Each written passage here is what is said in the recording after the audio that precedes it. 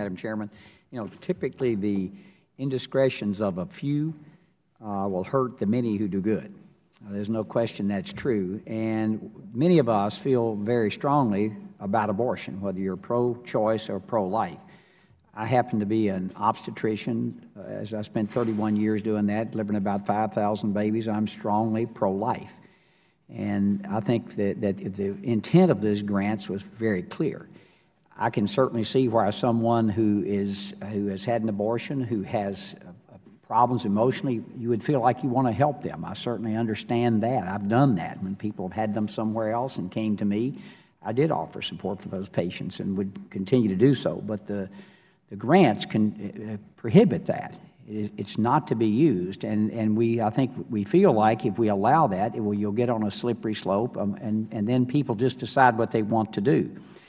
And I think that's the problem I've seen I'm on the Veterans Affairs Committee, and one of the problems I have with this place is the lack of accountability. People just do what they want to because they think they want to, not the intent of Congress, and then there are no consequences to it. So what I want to dig into, first of all, were there just 6 people? What have been the consequences to that? Because if the consequences were from this, we just cut the grant off, and realizing that there are AmeriCorps members out there working hard every day in New York or wherever they may be working that are doing good work, if those consequences were there like that, those grantees would not do that if there was some accountability like that. And I think that you as a director, Ms. Spencer, are going to have to say, well, I'd like to see these people go on and do all, well, then there's been nothing for these people. If you think about it, we're having a discussion about not a lot. And what Mr. Scott was talking about the amount of money, I don't care about that. It's the principle that's involved. And I think, $1 billion is a lot of money. It's $1,000 million that you oversee every year. And so I want to know, have there been more than 6? Ms. Jeffrey, were there more than that? Or how did you determine there were just 6 people involved? Thank you. We, in fact, know that there were more than 6 involved. Okay. There are 6 that we can identify by name.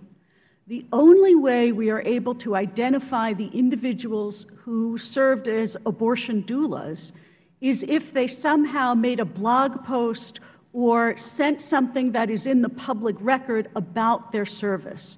We know that there were additional individuals. We do not know how many because typically AmeriCorps members do not keep detailed time records of their activities, and so it is very difficult to quantify the number of people. That said, it appears that the activity was limited to this one subgrantee, and it is not, given the number of individuals we can identify, we don't think it's orders of magnitude off.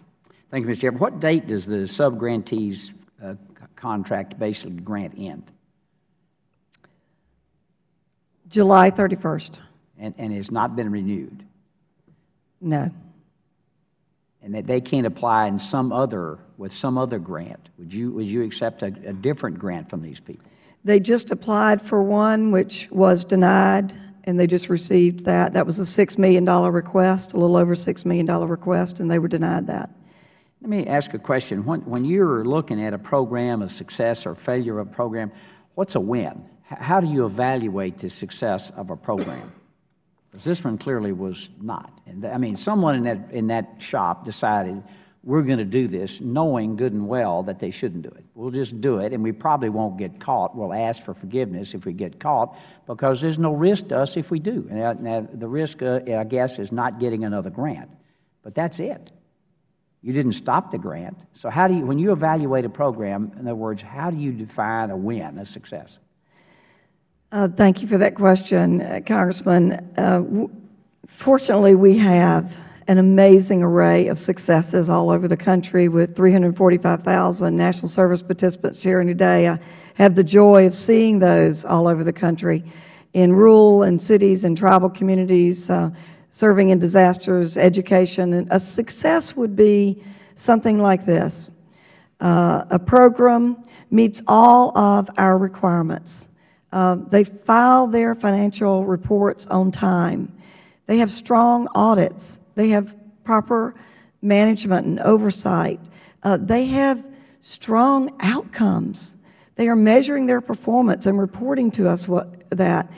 Our larger programs are doing. I'm about out of time, but so when someone applies for a grant, there are metrics out there, benchmarks that they have to meet. Absolutely.